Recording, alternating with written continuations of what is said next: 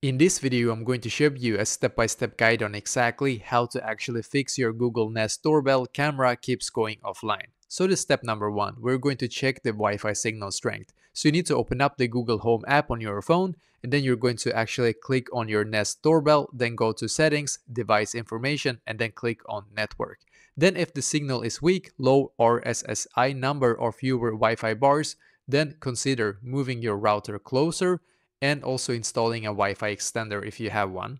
Step number two, restart the doorbell. So press and hold the reset button, usually on the back or bottom, for about 10 seconds. So click on the reset button, the doorbell will then restart. This often results temporary issues, just so you know. So if that doesn't work, step number three, restart your Wi-Fi router. So unplug your router and modem for about 30 seconds and then plug them back in and wait for everything to reconnect. This can clear network errors affecting the camera. So if that doesn't fix it, then step number four, we're going to check for power issues. So for your wired models, ensure the doorbell is receiving constant power, check for a blown fuse or loose transformer wire. And for battery models, check battery level in the app, recharge if necessary.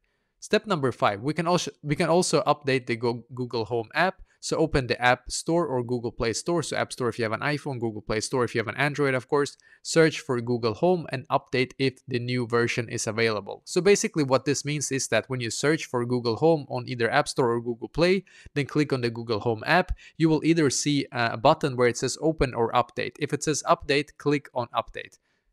Step number six, reset network settings.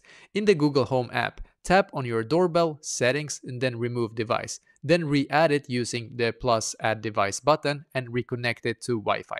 Step number seven, you can also check Google Nest service status. So visit Google Nest status page to ensure it's not a widespread issue. And by doing this, you can just basically Google like this, select this basically, Google Nest status page or something similar to this, Google Nest status, and then just click on the official result and see if there is any power outage or anything like that. Maybe there's going to be like a red text that says it doesn't work. Then you know that it's not just you, it's for everybody basically.